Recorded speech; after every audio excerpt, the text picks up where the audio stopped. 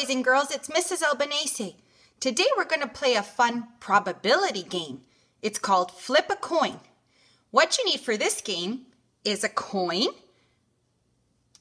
a crayon, or pencil crayon, or pencil, and a recording sheet.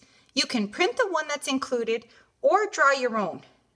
You're going to make sure that the pictures on the recording sheet reflect your coin. One side has a head, the other has a tail. So this is how you play.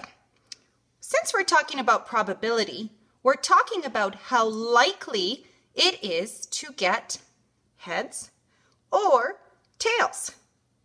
What do you think we're going to flip the most of? We're going to try it 10 times and see what we get. I wonder if my answers will be the same as yours. Let's see. Flip your coin.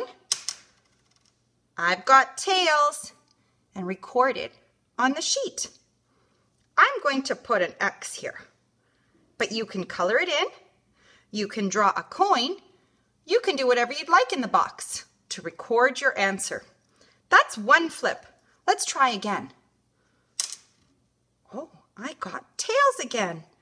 So I'll mark it off again. That's 2 flips.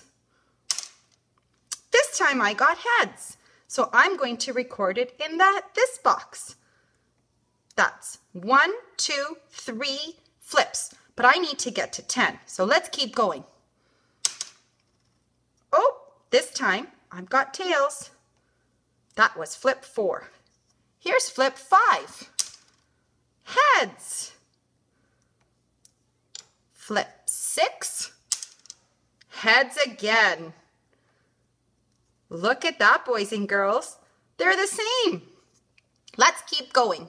This is flip 7. Tails. Let's do flip 8. What do you think it's going to be?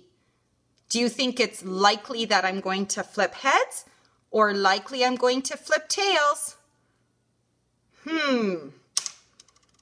I flipped tails.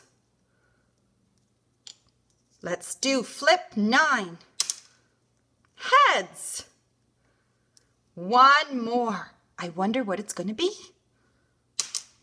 Heads. Look at that.